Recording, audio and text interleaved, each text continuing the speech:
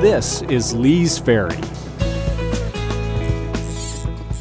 It's a blue ribbon trout fishery on the mighty Colorado River. It starts at Glen Canyon Dam and continues for about 16 miles through Marble Canyon all the way to the upper reaches of Grand Canyon.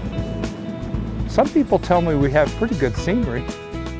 I've traveled around and fished lots of places, and I have never seen a place with this type of backdrop that has great rainbow trout fishing. 7 wonders of the world, only one has trout fishing. Terry Gunn owns the Lees Ferry Anglers guide service. You know, one of the neat things about Lees Ferry that a lot of people don't realize, this is all wild rainbow trout fishery. I mean, there is no stocking that goes on here. There hasn't been any stocking here for 20 years virtually, and these are all wild rainbow trout. You don't find that many places. Well, the first question I normally ask everybody, but since you're with Game and Fish, I don't have to worry about if you've got a license. I have a license, yes. With a trout stick.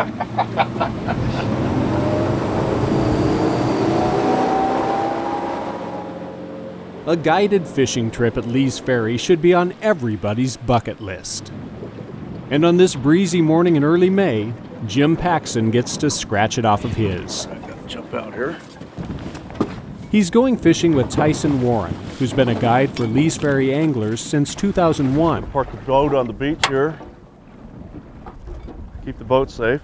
Now it's been years since Jim touched a fly rod, and he's never fished anything like Lees Ferry. And here we are. It's a tough work day on the river.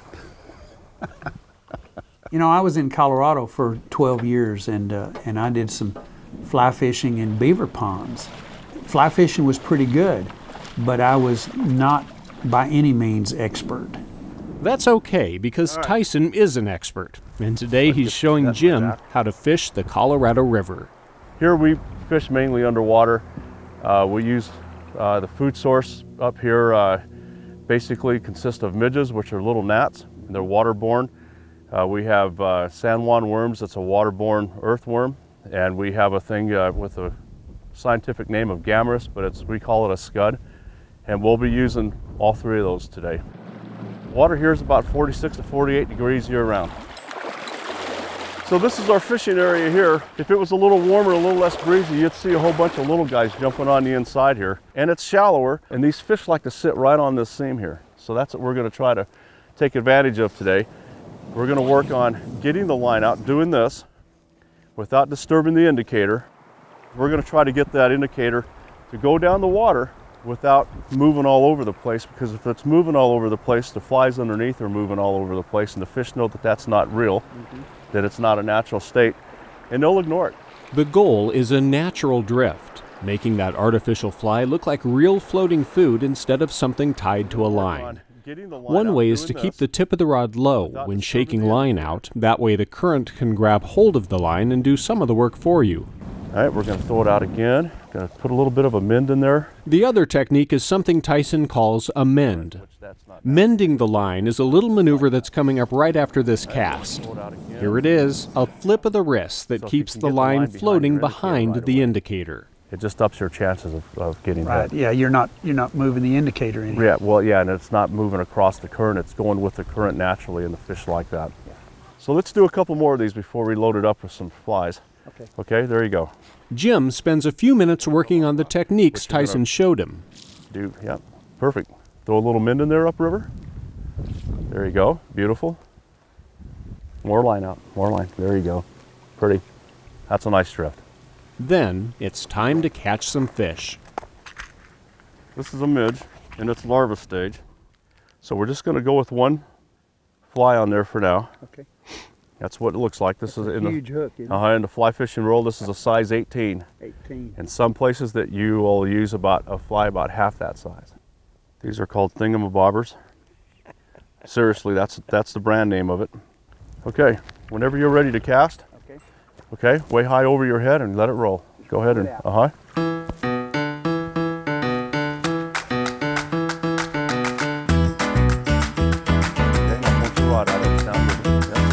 There he is. Set. Fish on, buddy. Set. Oh, up. Set. Set. Okay. I missed it. Yeah. And I was way discombobulated too. Yeah, we were just about a minute too late on that one. Yeah, a minute. That's all. Other than that, it was okay. Yeah, there he is right there, set. That's a fish. Your batting average right now, you're 0 for 2. The nice thing is you're doing this drift really good. It takes a lot. Some people, it takes them hours to learn this. It's not about catching, it's about fishing, isn't it? There he is, Jim, set it. So when you set, Yeah. okay. Got to bring it up and keep it up, huh? Yeah, do a Statue of Liberty thing. Yeah. You can really get your hand up. Set. Woo! Oh my. It came out of the water. That was a nice Besides fish that too, fish? wasn't it? That's a big boy there. Yeah. Tyson kept telling me that I had to be quicker and set the hook harder because there's so much line in the water. You know, it's a learning experience, and just having him in an affirming kind of coaching way develop my skills was really impressive. Time to move to a new spot. Okay.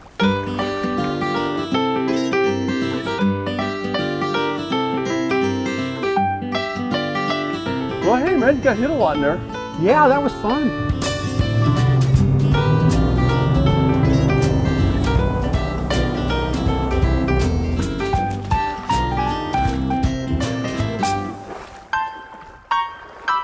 Really grab a lot of line here. That water's really moving.